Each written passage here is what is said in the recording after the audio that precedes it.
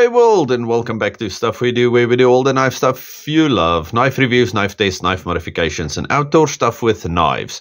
Okay, this is Pickled Steel Weekend, and this is video 4.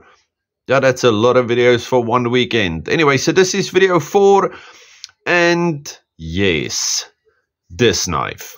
Okay, in the previous video, sorry, give me a second. Excuse me. In the previous video, I have said that the Rico drop point is definitely going to stay in my pocket. And that's true. But this knife does not have any fancy locking mechanisms. It does not have anything like that. But there is something about it. This knife has got personality. Okay, so this is the Pickled Steel VOROR. VOROR. Yeah, I think if you click on Google to give you the pronunciation, it's VOROR. Okay, now in Old Norse mythology, the VOROR was some kind of guardian spirit, something that was with you from the day you were born until you died, and it's like a guardian spirit. Okay, but the Italian, not Italian, what's the old thing? The Latin translation for voror means to devour. Okay, either of those works perfectly for this knife. If you think of this as your little protector or something you use to devour everybody else, it works. Okay, we have this beautiful micarta. Do you hear that?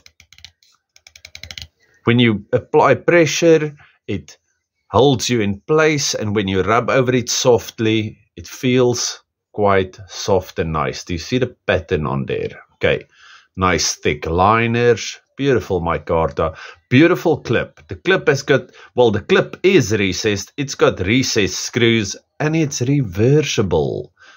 Can you see all of that?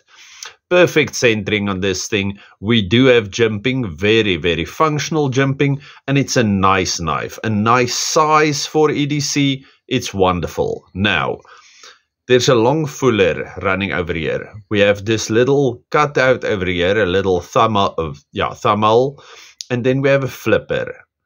But look at the blade shape. Oh, that is marvelous. It kind of reminds me of the Civivi Wyvern. Okay, but that had a more acute point, more of a drop. But this little eye thing over here, I don't know, it looks like some kind of predatory bird from the Jurassic period. Okay, so something like that. But look at it. Pickled steel. This guy is in D2 and it's Voror. But I have been enjoying this knife so much. The shape overall is super pleasing. The blade shape is fantastic. The action on this thing. Okay, all pickled steel knives, I think, yeah, pretty much all of them, everything I've had so far except the fixed blades, run on ceramic ball bearings. But did you see that drop? And then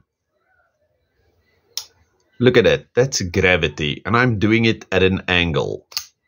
Again, snap, listen. Okay. Oh, little shake, sorry. Too much shake. Too much shake. Too much shake. But anyway, so this thing is fantastic. Now, if you want to spidey flick it, you just hook your finger into the little, what's that thing called? Fuller, or into the little eye, and it shoots out like a boss.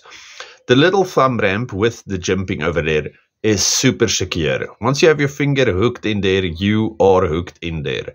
Now, like I always say, you can always roll your knuckle over that little tab over there if you want to get closer, but it doesn't feel necessary. Okay, we have a sharpening choil. It's not a very deep sharpening choil, but we have a sharpening choil over there, and as I have said many times, I don't really care for sharpening choils. The action on this thing is fantastic. Okay, now, all of this together, D2, which I like. The fantastic micarta. Everything is nice and rounded over, everything feels soft. We even have a lanyard hole. I didn't even see that yet. Okay, we have a lanyard hole over there. So if you want to add a lanyard, you are golden. Very nice and neutral blade. Blade handle shape. But we have this little swell over there. And that fits perfectly between my fingers, just locking me inside. If I press down on the knife, I can feel the pocket clip, but nothing that I would call a hot spot. Okay, not at all. It works in every grip fantastically. This is really an easy knife to like. Like I said, no button locks, no nothing.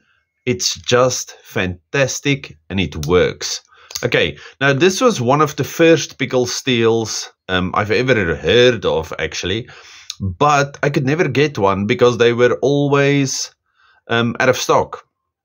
So I suppose it's because it's popular. And yes, flat ground blade. Like I said, I like a blade shape like this. A bit of flat, nice belly, and then we have a bit of a tip. Look, it's got a little drop there at the point. Okay, so you can do utility type cuts. You can use it for food prep. Oh, and because it's got a little bit of straight, you can even use it for a bit of carving. Fantastic, fantastic knife. I really enjoy this knife. So, the Ricoh is a fantastic knife and I love it. Button lock, all kinds of things, technology on its side. This thing is just cool. Look at it. This knife is just cool. If you can have a budget knife this cool, oh, you're golden. We live in a wonderful time where we can get wonderful knives for not a lot of money. Just that action. Oh, that is wonderful. Okay, so that's the VOROR. Please remember about the competition. We have a number in there. Go to that video, just check it out again. You must leave a comment in that video's comments and say a number between 1 and 1,000, and you can win 3 Pickled Steel knives. So go check that out. And that's me wrapping up Pickled Steel weekend. Okay, so next weekend, yes, we are going to look at knives.